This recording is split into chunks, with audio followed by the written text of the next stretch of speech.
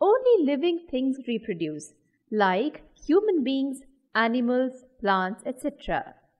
And what is reproduction? The process by which an animal produces another animal just like itself is called as reproduction.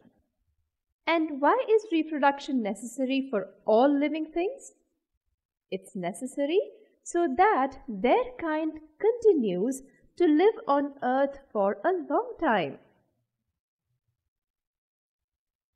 How do animals reproduce? As we saw in the story, some animals reproduce by laying eggs, like the crow reproduced by laying eggs. Apart from birds, which all animals lay eggs? Fish. You all know them. Amphibians, the animals that can live both on land and in water. Reptiles, the crawling animals like snakes, lizards, turtles, and insects like mosquitoes, butterflies, houseflies. They all lay eggs. In the story, we saw the jackal was happy that its eggs cannot be stolen as they do not lay eggs. They give birth to young ones. Apart from jackals, animals like dogs, cows, even lion, tiger give birth to young ones. So how can we tell what animals lay eggs and what all give birth to young ones? It's difficult, isn't it? How do we find it out? Let's play a game. Find out all the animals that have hair on their body.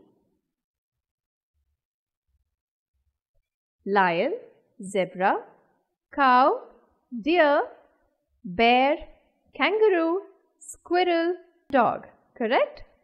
They have hair on their bodies. Now find the animals that have external ears, that is, whose ears are visible easily. Lion, zebra, cow, deer, bear, kangaroo, squirrel, dog. Those animals who have hair on their body and whose ears are visible easily give birth to young ones. They are called as mammals.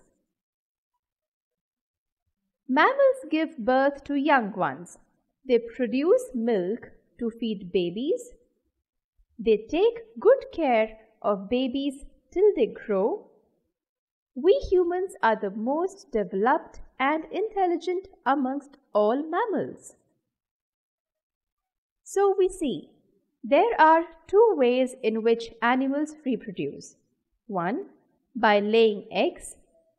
Second, by giving birth to young ones, also called as mammals.